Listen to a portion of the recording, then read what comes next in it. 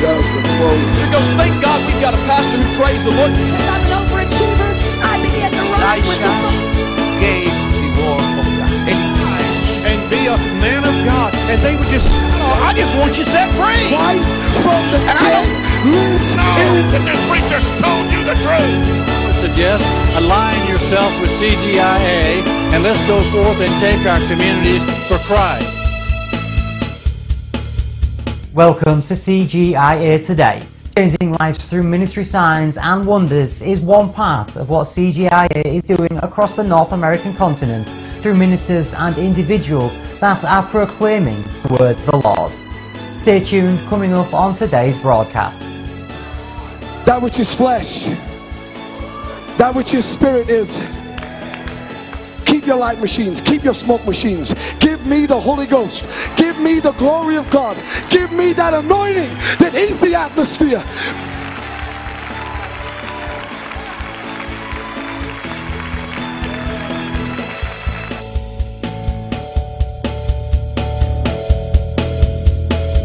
God chose you.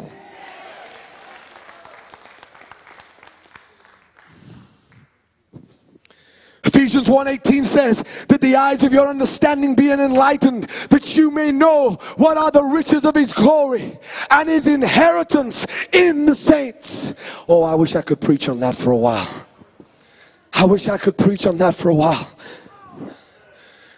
People of this generation don't understand what God means by an inheritance.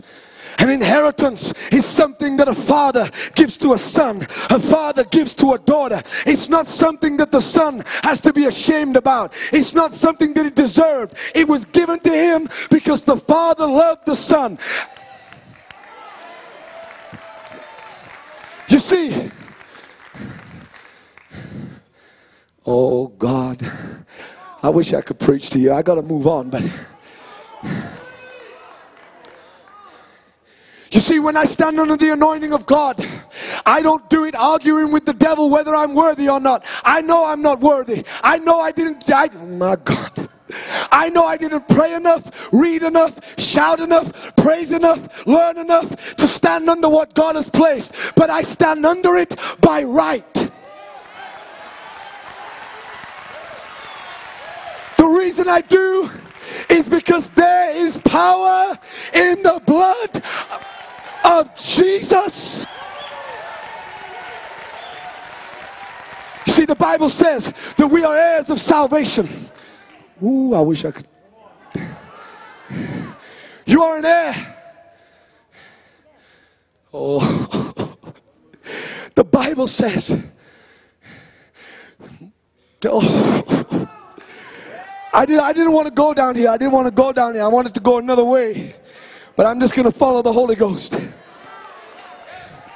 Do you know what it means when the Bible says that we are joint heirs with Christ?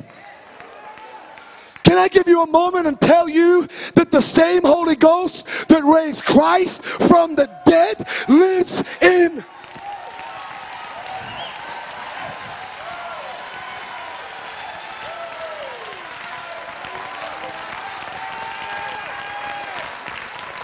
The same spirit that hovered over the waters in creation, that same spirit, my God, my God, my God, my God,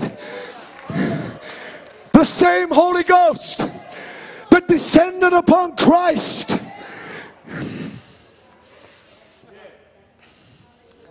lives in you. Do you understand? Do you have any comprehension that angels look at you in total wonder? How could the King of Glory, how could the same Spirit that raised Christ from the dead, how is it possible that he could dwell in vessels made of clay? You see what God has for your life? You have it because the blood says you have it.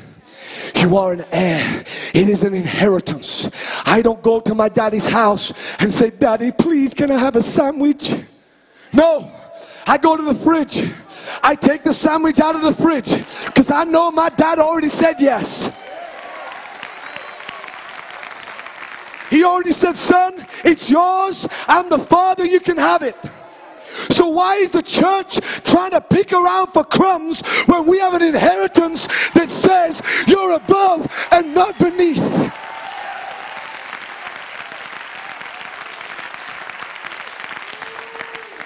You're an heir of salvation. I wish I could go into an heir of salvation. The word salvation is sozo. That same word is used throughout the New Testament. Guess what? Jesus came to seek and to save that which was lost. That word save is sozo. But guess what? The woman with the issue of blood, the Bible says that when she touched the hem of his garment, she was sozo. The same word. The same word that was used to save your soul was used for a miracle of healing. I could go through the demon-possessed man. The Bible says the legion, when Jesus cast the devils out, he was made whole. He was delivered. Guess what that word is? See, church, ever since the fire of God touched me, ever since I've seen what I've seen, I know that there's an inheritance, the power of God, the glory of God, the anointing that breaks every single yoke of bondage. And yet, there are many today who feel around for the crumbs. We're living in times today that totally and utterly at night I will lay awake. Some of the things that are happening in the church today grieve my heart. Oh, do I go here? Do I go here? Jesus said that which is flesh is flesh. That which is spirit is. I've been in places with so much smoke machines going on, so many strobe lights that I can't see a thing. I used to be in nightclubs, and some of these places make nightclubs look like they're playing at it. I'm in there, I can't see my feet, I can't see the person next to me, and I think to myself, what is going on? Well, we're setting the atmosphere, brother. What atmosphere? That which is flesh, that which is spirit is. Keep your light machines, keep your smoke machines. Give me the Holy Ghost. Give me the glory of God. Give me that anointing that is the atmosphere.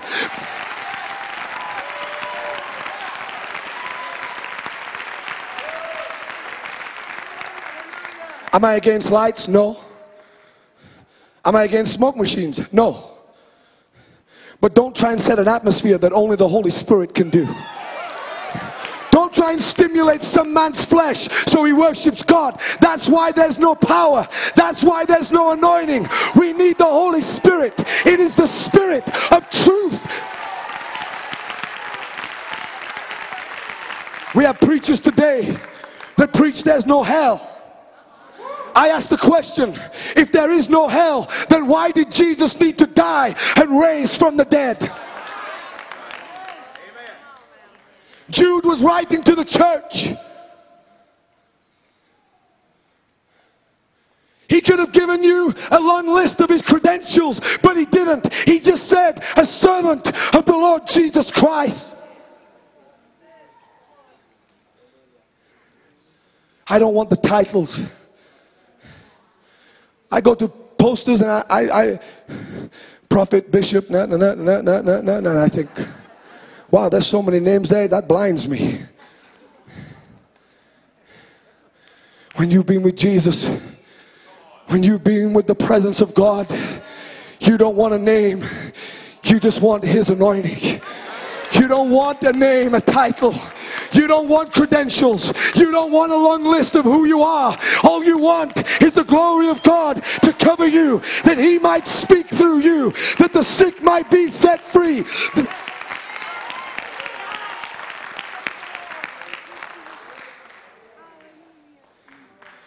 Jude was writing to the church. He was calling them back. It was a cry from his heart. It was a cry from the presence of God. There were people coming in and bringing perversion to the grace of God. They were saying to the church of Jesus Christ that you could live how you want to live. Your body was worthless, so you could sin all you want, and all it ever did was increase the grace of God. Jude was warning a church to wake up, to realize that there was an attack, not just upon the church, but upon the faith that had been handed down from Jesus Christ Himself.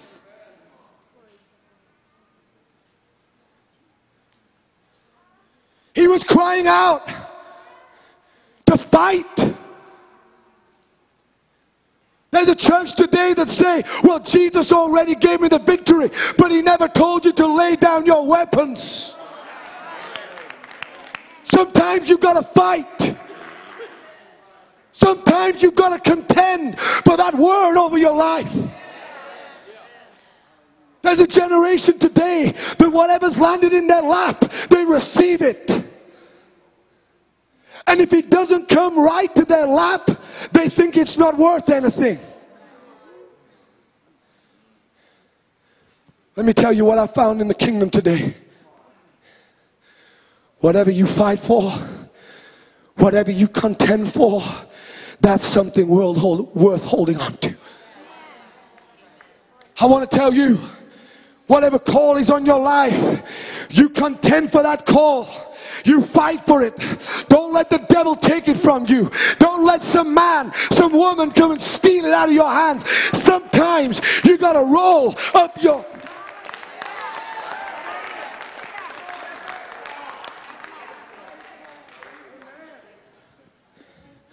Contend for the faith. You got to fight for it.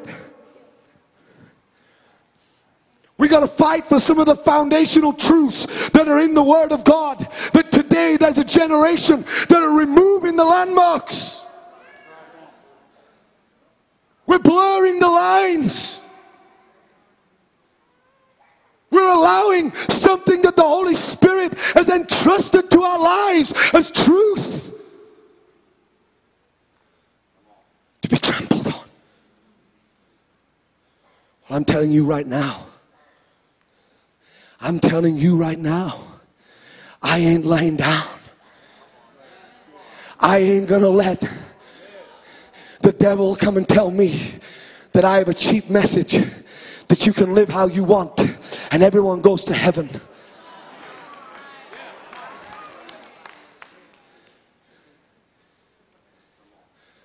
My cry, oh, where are those filled with the Holy Ghost?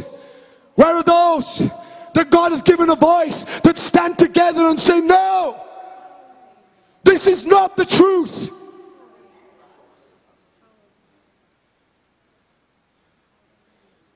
I'm a young man, but I'm calling on fathers in the faith. Speak out. Where are those men that stand up, that say, no, you can't just leave your wife on the curb, go get another wife and be on the pulpit the next week. No.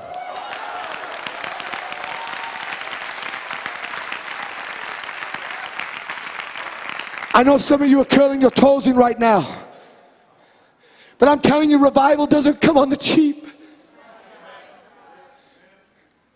The anointing's not for sale. God's glory won't rest on mess.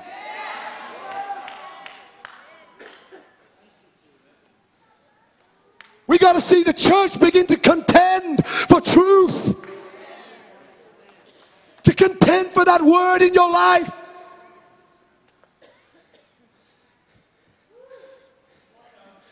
You know, people tell me God doesn't do miracles anymore. Well, I got news for you, friend.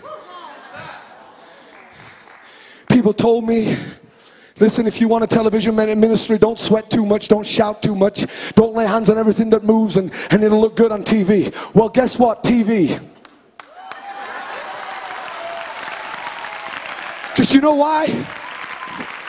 When I said yes to Jesus, when I said, Lord, I'm going to contend for the faith, I'm going to declare to the world that through the power of your blood, you can heal us, you can deliver us, you can set us free from every bondage of Satan. When I said yes,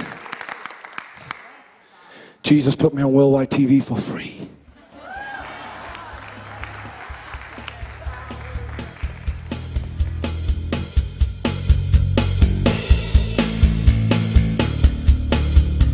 Interested in becoming ordained through CGIA this fall at the National Conference in Louisville, Kentucky.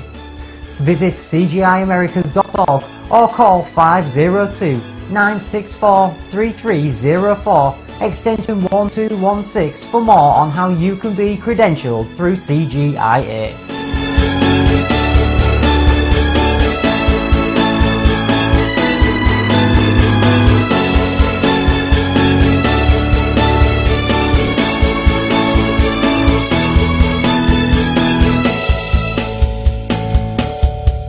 What are you standing for? Because I'm crying out to a generation. I'm crying out. I know it's not fashionable. I know some people say, well, that's not the way the church is moving. We're adapting with the times. Since when does the church adapt to the times? We set the temperature. It's the Holy Ghost that sets the temperature that changes a generation. I talk to young people today. I talk to them about the blind eyes opening, about people getting out of wheelchairs. I talk to them about tumors disappearing, and they're looking at me cross-eyed like I just fell from Mars.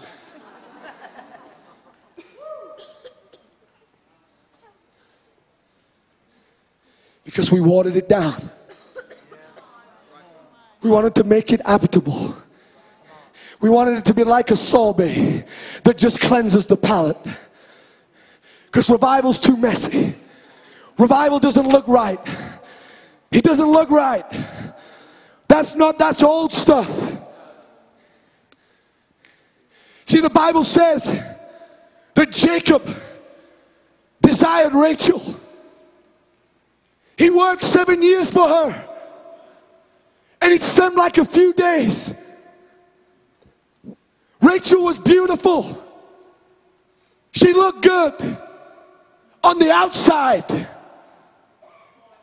But the Bible says that when Jacob toiled for what he thought he desired,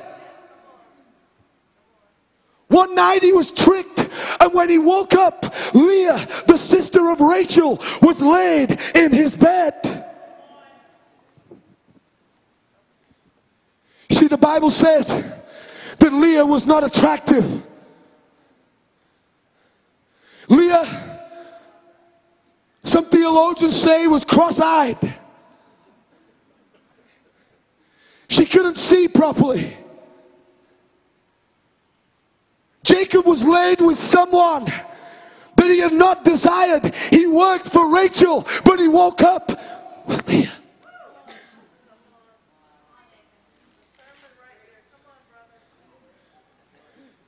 See, there are many people that believe that revival is like Leah. They don't desire it. It doesn't look good. It's too messy. They can't see straight. They want Rachel. They want the church in lights. They want a church that everyone looks at from the world and says, I desire Rachel. But Jacob is now mad because he's laid with Leah.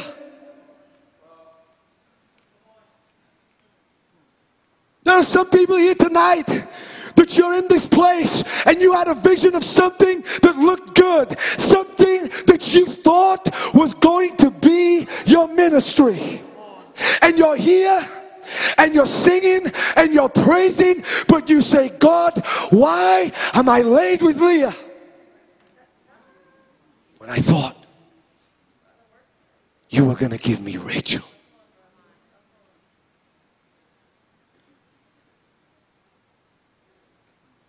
There's a church today,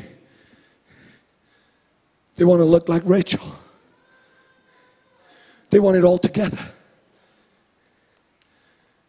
They want their hair, their clothes, their carpets, their lights, their atmosphere, their shop window. They want it to look stunning.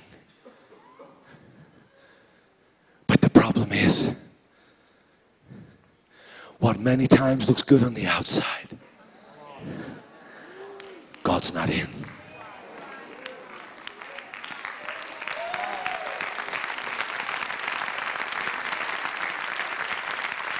Jacob didn't realize that Leah didn't look good on the outside, but on the inside, God's favor was in her womb.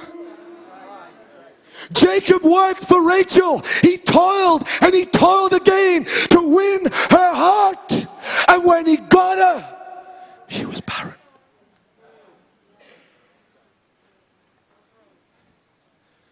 There are many today, I've sat around tables and they tell me about the next strategy to how to get the womb of their church to begin to birth something. And when I sit there, my heart bleeds inside. Because they want it to look their way, how they want it. They want it to be presented with all, and I'm into excellence, I love it. But you got to hear my heart. We got to contend for the real anointing. I don't want adrenaline. I want the presence and the anointing of the Holy Ghost.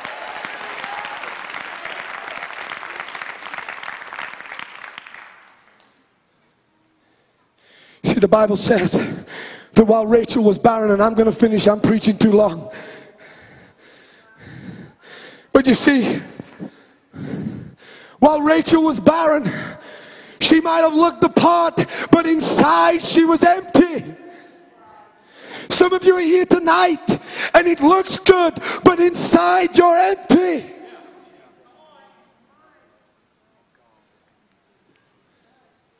I know people say, well, evangelist, I don't want to look like you. You sweat too much. Do I have to fall down? Ooh.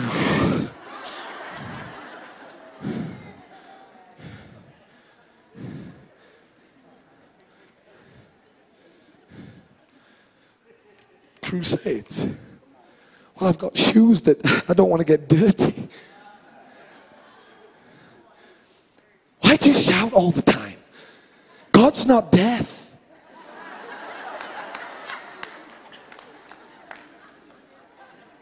He's not nervous either.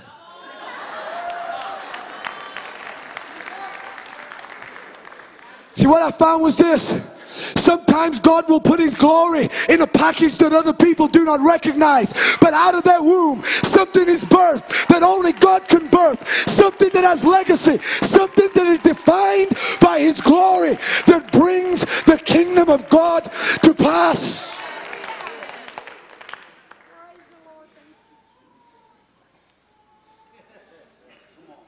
Rachel was barren, but Leah began to birth the tribes of Israel. See, my friend, what we contend for today is the legacy of tomorrow. What you fight for now will be tomorrow's generation. God has raised up men throughout history that might not look good, they might not sound good, but out of them came the word of the Lord that changed a generation.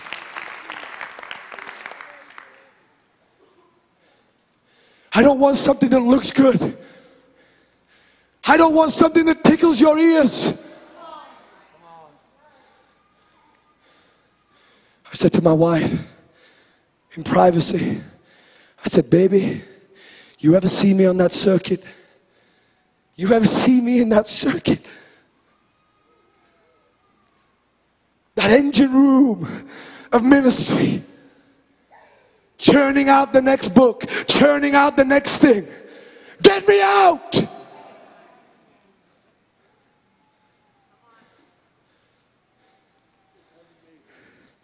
I'm not against books, but you got to hear my heart. Church, we're contending for the faith. We're contending for something that paid the price. Someone who gave it all, that we could say tonight, the Holy Ghost is in this place. Last year, I joined this fellowship. I wanted to be around men around the world that are contending for something. Church, we've laid down some of the foundations. They've been covered in dust. It's like we put the Spirit of God in a back room on a Wednesday night for the mature ones. What are we doing? I'm not ashamed of the Holy Ghost. I'm not ashamed of the fire of God. Why should I be ashamed? That's what changed my life.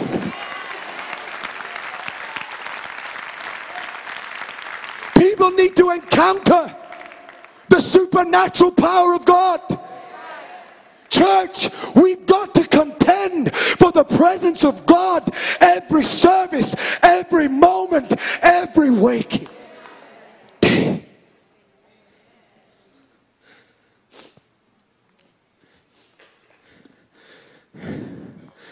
I was sat around the table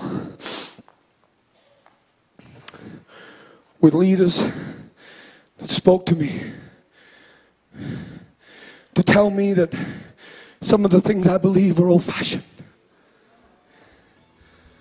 That somehow the Word of God had changed.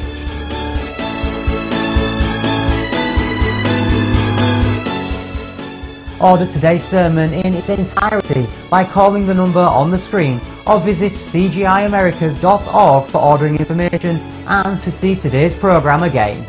Order your copy of the CGIA 2014 Impartation Conference today online for only $30. It includes all the ministry and miracles of the CGIA National Conference from 2014 plus more.